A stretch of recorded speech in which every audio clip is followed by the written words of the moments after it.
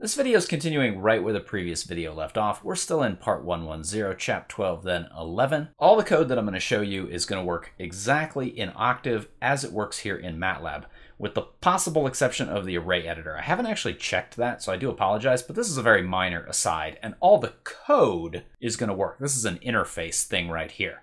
So let's get to this array editor example. I'm just creating a matrix right here, a little 2x3. And I'm going to show you that I can double click on it in the workspace and open up this array editor. It's very much like an Excel spreadsheet, and I can change the values, right? So here, let me just go into the command window and type out C. There's my matrix, and I can change this number to a different number and hit enter. And now when I display out C, it is a different value. In fact, it changed the spacing and messed that up. Let me make it a smaller number and show you that that still works. All right, there we go. So that's right there. And you can basically do this with any vector, any matrix at any point in time. You just double click on the workspace and it opens up this sort of Excel spreadsheet looking thing. And you can even enter in new rows and columns if you like, and it'll fill in any blanks with zeros. And, oh, I meant to do a -4. I accidentally hit the equal sign there. All right, and then we can, let's clear it and then run it again. And there's our new matrix right there. And again, I don't know if that exact feature, that like double clicking in the workspace, works in Octave, but you can try it out very easily. Now, the main part of this video is that I want to demonstrate how to write code to translate from binary to decimal. Now, this exists already in Matlab. We don't need to write our own function to do it.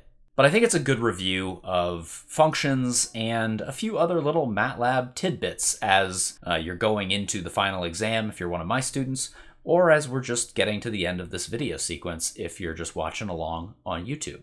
So let me run this code right here. This is going to show the Matlab version.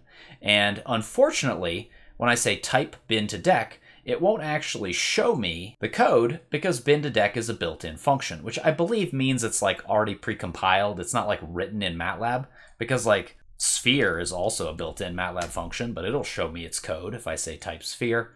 So that's what's happening there. But nonetheless, I can use that function, for example, to translate binary to decimal or decimal to binary. Or rather, a different function, this function, dec to bin, will translate from decimal to binary. So I take the 13, display it out as binary. There it is right there, 1101. And then I might as well take that and plug it into the bin to dec function, just to show that that also works. Right, and so there's the 13 again, right? So I started with 13, translate it to binary, there's the binary, translate it on back, there's the 13.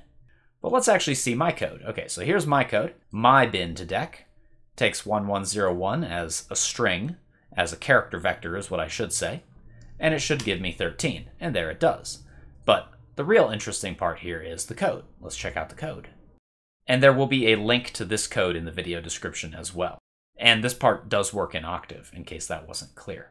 All right, so this function has one returned value, which I named decimal number. It has one input, which I named bin char, because it's going to be a vector of characters representing binary. I'm going to start off my decimal number at 0. I'm going to keep track of the current power that I want to raise 2 to, right? So with the decimal number system, our first digit is the ones digit. Our second digit is the tens digit. Third digit is the hundreds digit. And we can think of that as the ones, 10 to the 0 is 1, tens, 10 to the 1 is 10, hundreds, 10 to the 2 is 100, thousands, 10 to the 3. The exponent, the power, goes up by 1 each time. And it's the same with binary, except the binary uses powers of 2 rather than powers of 10. Now I am going to loop through in reverse order, which is a little bit weird, but I need to do that because the small digits are on the right side and the large digits are on the left side. I just create a variable that's the length of my input. I loop in my for loop from the length, counting down by 1, down to 1. And then, if the binary character at position k is equal to the symbol 1, the character 1, well then I add to my decimal number 2 raised to the current power. And then regardless of whether or not the character was a 1 or a 0, I increase the power by 1. And that's it. And then here's just another test of my version of the binary to decimal converter right here. So this number right here, mine converts it to 45, And that should be correct because it's 1 plus 4 plus 8 plus 32.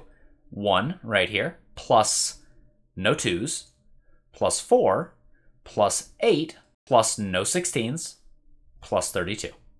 I did not write a decimal to binary converter, but one could. And I encourage you to maybe look up that algorithm online and try and write that in Matlab. I bet you can do it, and you can compare it to the built-in function. And that's all for this video, and that's all for part 110, chap 12, then 11.